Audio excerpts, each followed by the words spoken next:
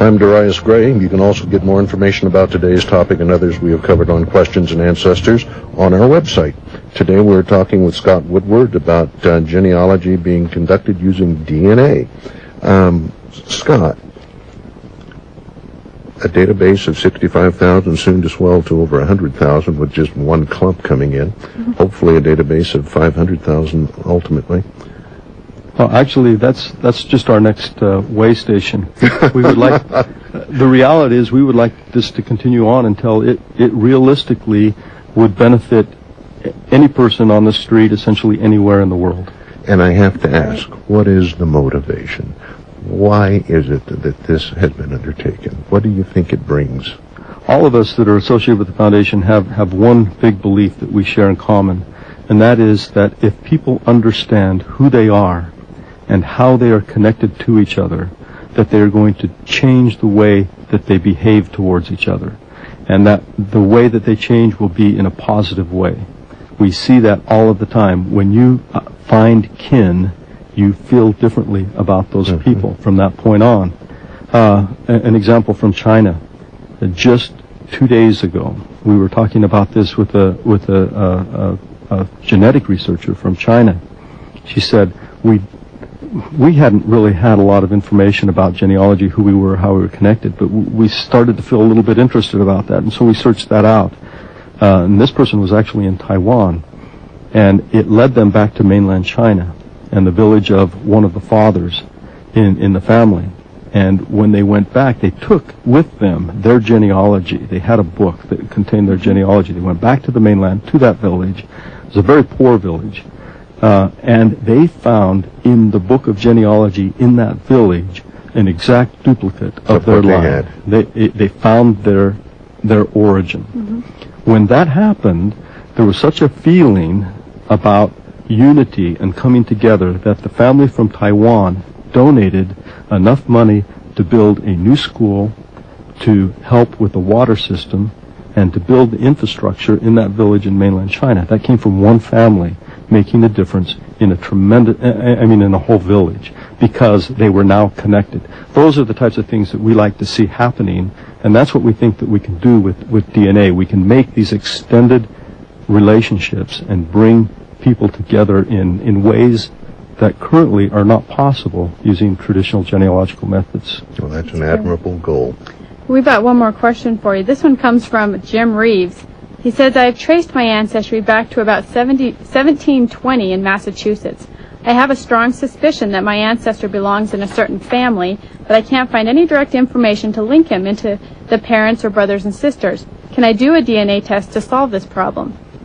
Actually, that's a perfect setup for something that DNA can answer.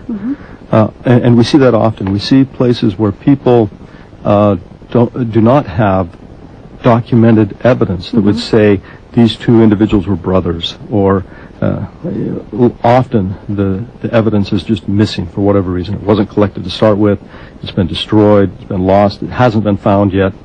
But the thing that hasn't been lost is the genealogical record inside of your DNA and inside of that other person that you're connecting to. And those are questions that can be answered using DNA. There are some very special procedures that would have to be done to answer specific genealogical questions, but there are very few genealogical questions that cannot be answered using DNA. Can you just take any descendant of one of those brothers or sisters of your common ancestor, any one of their descendants, and test them against your DNA?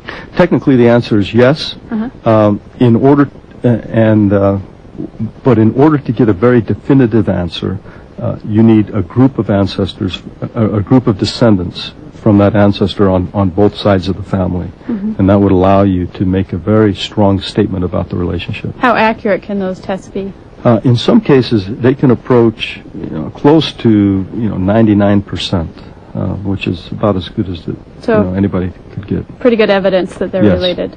And would that tie back right into that common ancestor? Then it would just tell you that there is a common ancestor somewhere between those. It would depend on the circumstance. A lot of cases, it would say, yes, this is the common ancestor. In other cases, it would say, yes, you do have a common ancestor, and we think that he lived in this place at this time. Okay.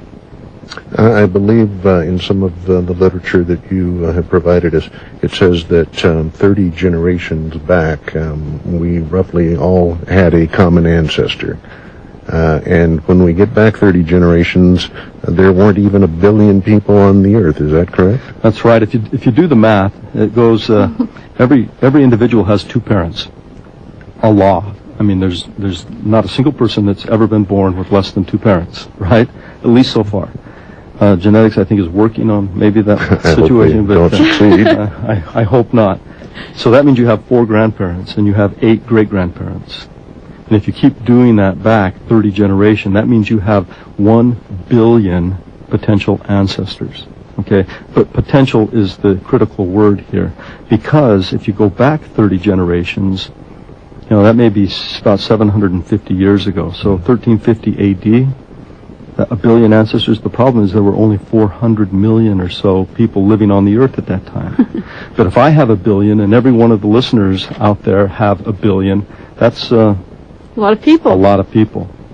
That means that has to shrink down, and somehow it has to fit within the 400 million people that were living at that time, which means that it's absolutely essential that, it's absolutely sure that all of us share common ancestors. It compresses the family. Yes, absolutely. And you see it, you'll see it in your own genealogies as you go back.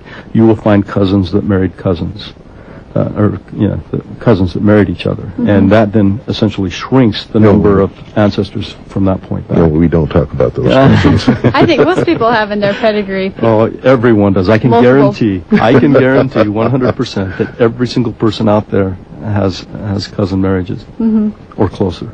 Well, again, we'll point our listeners and our viewers to your website through our website, and that's going to be the Sorensen Molecular Genealogy Foundation, and the contributions they can make to the database will be made free of charge, and then if they seek to do something more, they can do that on their own through commercial institutions. That's correct. Thanks. All right. Well, do you have another question there that we can get in? I know our time is short. It's probably all the time we have today. Alrighty. So that's we've had Scott Woodward with us from the Sorensen Molecular Genealogy Foundation, and we've been talking about using our DNA in our genealogy research. For more information about this topic and others that we've covered, you can visit our website, www.ancestors.com. Click on Questions and Ancestors and look for the topic you're interested in.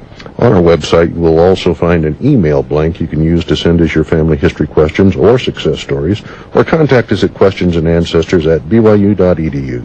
I'm Darius Gray.